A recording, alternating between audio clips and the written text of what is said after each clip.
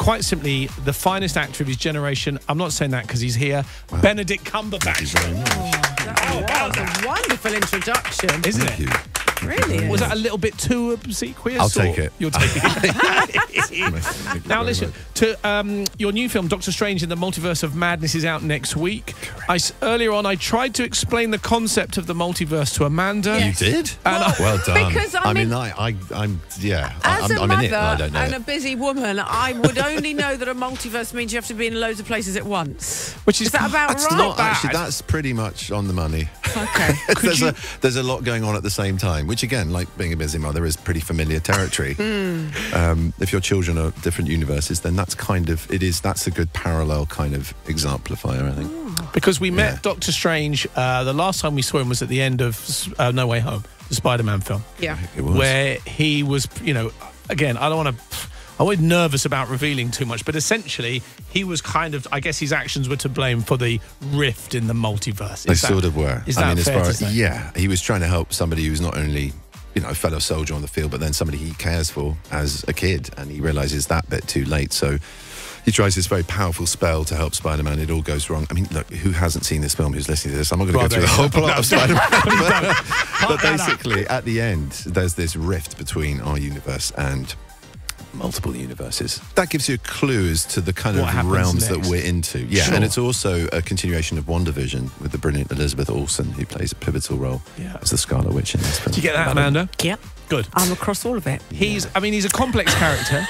And if you kind of go back through some of the roles that you've done through sort of Julian Assange and Alan Turing, is there a theme? They're all quite complex. I was going to say complicated. Yeah, some are. Is that fair to say? Or I think so, simplifying? No. I think saying the complex is not simplifying. Well, there you go. But do you think producers go, this guy's a weirdo, get Cumberbatch on the phone? Probably, yeah. Probably. That's why I tell a lot of the stuff. You just described him as the greatest actor of our time. Now you're calling him a weirdo. No, the role. No, I would never. I think I'm definitely not worried about complexity. You were up for Best Actor at the Oscars. I was. Criminally Ignored. Who won it again? I can't remember. Don't know. It was quite a dramatic night, wasn't it? I seem to remember. How did you feel when you saw that infamous slap?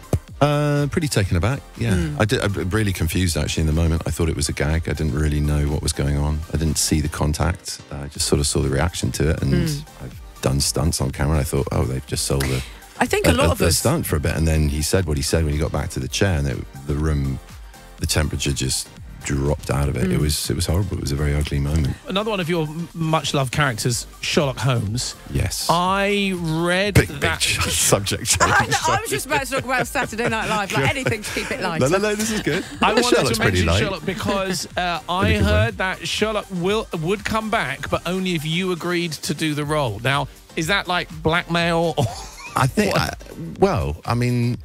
No, I don't. Again, I don't remember anything like. But I would say it's about everyone wanting to do it and having the right time to do it and it being good enough to do. Would you do it again though?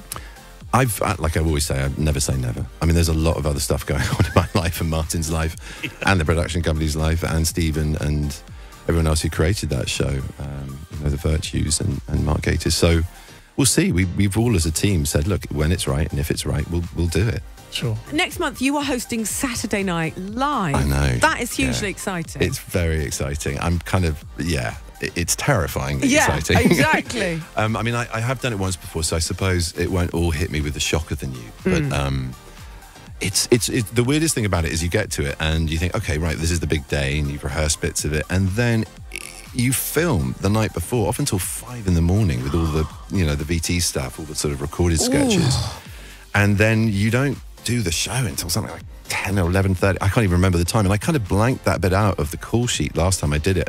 So we did the dress and the tech in front of the cameras. And they're like, okay, and then it's showtime. And I said, now? And they went, no, in about 4 hours. And I was like, I'm going to be dead by just the adrenaline. It's just like, you go so high and then you have to sort of contain it. And it's amazing, though. And it's such a great cast. And you can have such fun with that opening monologue. And I'm introducing Arcade Fire, who are, they really are up there as one of my all-time favourite bands. Brilliant. And what about comedy generally? Is that something, because I'm racking my brains to think... Have I done any comedy? Well, yes. Well, I would say that Sherlock's very funny. Yeah. It was a bit hit and miss, as we know. I won't go into that, but I would say It's one for the poster. yeah, maybe not. But no, I like humour in everything I do. I mean, Strange is a funny character to play. For all of his seriousness, he's quite dry. He's pretty snarky as well. He's quite enjoyable. Is it tricky to rude. find comedy in a character like Strange? Or No. I mean, I have a lot of time. I mean, listen, I haven't seen the film, and who knows? They might have ironed it all out. But you have a lot of fun doing improv and mucking about and making your director and crew and cast laugh, and in character, sometimes not, but mainly in character. And yeah, I think there's always been an element of comedy, but like an out-and-out rom-com or something just purely, it is a comedy. I suppose I haven't done one since Start for 10. That was quite a funny film, though. Yeah, Jamie's kind of this. I was young when I saw that film. That was back in the mists of time. Do you know how many films you've been in? Somebody told me recently. 100. Really? Coming up to 100, apparently. Someone said credits. 90, and I was like, that can't be right. I think something... I think it's 90 roles, definitely not 190 films. Like half that at least. 20 years, though, I think, now you've been I've acting. been doing it for a bit now. I'm 45. Yeah. I've been in the business. Let me tell you, when I was a young... years. Well, look, we're going to try and put you to the test. We're going to give you a randomly generated character. Okay. And then we're going to generate a scenario, and you have to see if you can put that character in that scenario. Does that make sense? It goes my months and months of research and... So I'm going to give you a character. Your character is an old man. Hello. Nailed. Trying to do TikTok. Take what? Where's my glasses? I deleted it. I've deleted it. Ben, I've deleted it. Can you come here and help me? Look, if I just... Look, can't you do this for me? Oh, no, here it is. Wait a minute. Oh, what's this? WhatsApp? Wait. Oh, yes, I think I've done it. Is that it? Boomerang? What's a boomerang? Isn't that something you throw? Oh, for the love of God. Brilliant. Very good. Very good. My poor dad. That was my dad. Hence my name. bless. Yeah, he's not on TikTok. Okay, another character, please. Yeah. Oh, Donald Trump. Donald Trump ordering a coffee. I wish you could see the lips. There's a lot of lip action. Great. I'd like a great latte with lots of sugar and cream. Great. It's going to be great. We're going to have a great latte. I'm going to sprinkle things like turn that phone off. That's my husband. This is the president. It's your agent. Get him out. Yeah, exactly. Oh, that was so good. I'm so sorry about that. We got time That's for all right. one more. That's all right. We It got was time for one Donald more. Here we Trump's go. spies. Yeah, exactly. They're everywhere. They're Oh, here we go. everywhere. Boris Johnson. Let me move on. Yeah. Boris Johnson.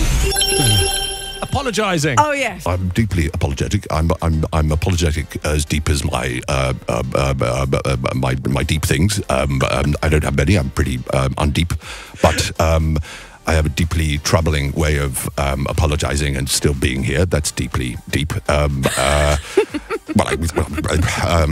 words of the great Latin ruler Exus Manus, Principe Poo Poo. Yes.